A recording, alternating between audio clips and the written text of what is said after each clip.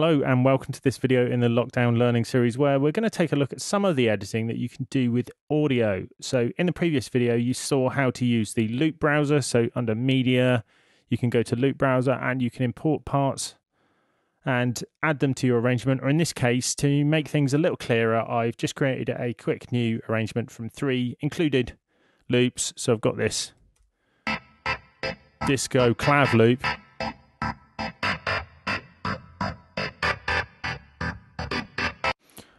got a very simple sort of electro style drum loop, and then I've got a bass synth loop. Okay, and they kind of work together for a while. So you can see this one says A minor and this one says A minor, so you think, yeah, everything's fine, it's all good. So I keep playing until bar 3 when things don't go to plan.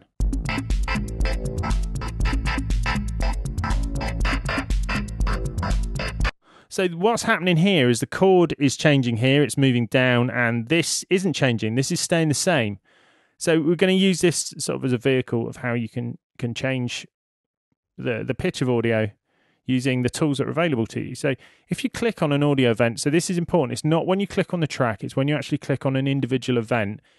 The information line here, which if it's not visible, you can click with the little box with the cog here, and then make sure info line is turned on, but it is turned on by default. So when you click on this, it shows you information about it, like the file name and when it starts and finishes. But most importantly for us today, we've got transpose and fine tune. So here you can change the pitch. So this is in semitones. This is in hundredths of a semitone. So you can fine tune things. Often you'll find things will be a bit out of tune, and you can use this to get them so things fit together. And here we can change the pitch a semitone, so a key on the keyboard. So if you were using your on-screen keyboard, this would be the difference between, if you put it up by 1, it would be the difference between Q, which is a C, and the 2 on the keyboard, which is a C sharp. So if this is a bit of a mystery to you, I would suggest you just noodle around with it, because often people actually know music theory in their head. They know when things sound right or not, but they may not have the traditional names for them. So play around with it and go with what you think sounds right. Sometimes it will be right, sometimes it won't, but as you go along and learn, it all gets simpler. But I've known people who've got an incredible inner ear and they understand everything, but they don't know any of the traditional names for it. So just because you don't know what an F sharp mixolydian scale is doesn't necessarily mean you don't actually know what it is. You just might not know the name for it. Anyway, what we're going to do here is we're going to use the scissors, so new tool. So we're going to make sure that snap is turned on. So here, snap, this button is turned on, and we're set to grid and we're set to bar. So we're only going to cut up bar increments, which is fine for the time being. I'm going to double click or right click and get the scissors, or you can go up here. You can use either, it's exactly the same tool. And then I'm going to cut this at the beginning of bar 3 and then at the end of bar 3, because bar 3 is the offensive bar. So I'm going to click on that there.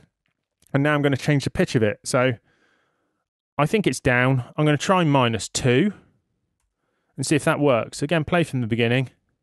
I'm going to mute the drums to make it a little clearer.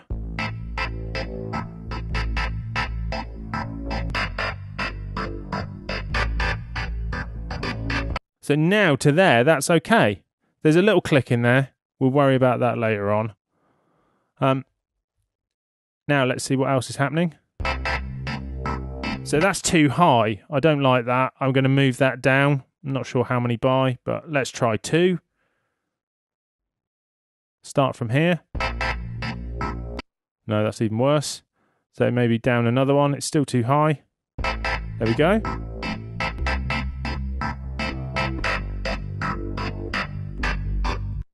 Now, I like these, even though these aren't the note I would have originally put in there, but I just want to change the end one. So I'm going to click that. And then try and find, because it's going da da da. And I want this one to go back up. So maybe we'll go up 2, see if that works. Yeah, I quite like that. So now, although this isn't necessarily the first thing you'd think of, because that's a little out there, but I quite like it.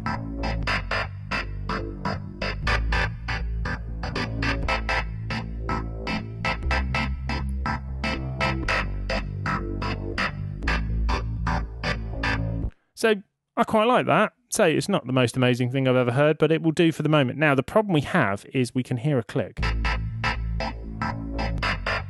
Okay, so you can clearly hear that, and that is where we've edited this, and I'm going to zoom in on this, and we'll probably see why. Yeah, so what's happening is I hear it on the right-hand side, particularly because we've got this momentary change, and although this is showing that this is at the same level, etc., I think probably because we've changed the pitch of it and we've chopped it about a bit, there's a little bit of a click happening there. So the way I've always done this is I've found it much easier to do is, although it's a bit of a pain, it's easier to make sure it works, is to turn grid off. So again, don't worry about this if this isn't happening to you. This is only if you've got a click.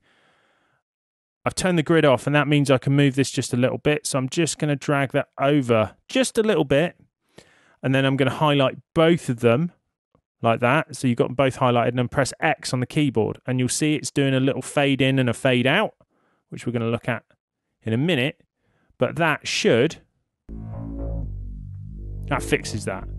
So whenever you get a click, like there, so again, all I'm going to do is zoom in. I've made sure that snap is turned off. I'm going to click. I always click the second one just because I'm like that. I don't know why. Just overlap it just a tiny bit, highlight both of them, and hit X on the keyboard. And again, that should, sometimes you need to tweak it, but that's okay because we're going to have a bass drum there. You could make it longer if you wanted to. And part of it is just, you hear that that's how that sounds anyway. There's a little bit of one in there, but I'm not going to worry too much. But with a bit of playing around with crossfades, so you just overlap them and then hit X, you can fix these. But any slight roughness is going to be covered up by those electro drums.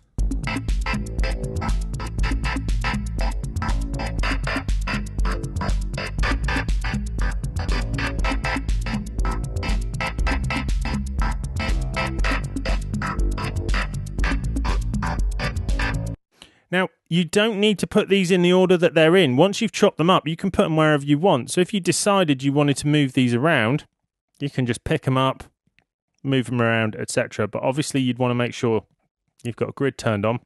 And also, if you've done any crossfading, that will make them a weird length. So make sure you do all your arrangement first.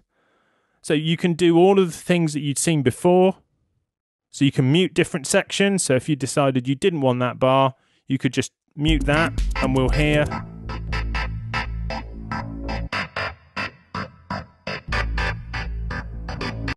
You can duplicate bits. So with Control D or Command D, you can do all of the things that you saw with the arrangement that you did previously, copy and paste everything, all of that works. So you can do all of that in exactly the same way. So here, the skills that you've learned for instrument, MIDI parts, etc., are going to work for audio as well.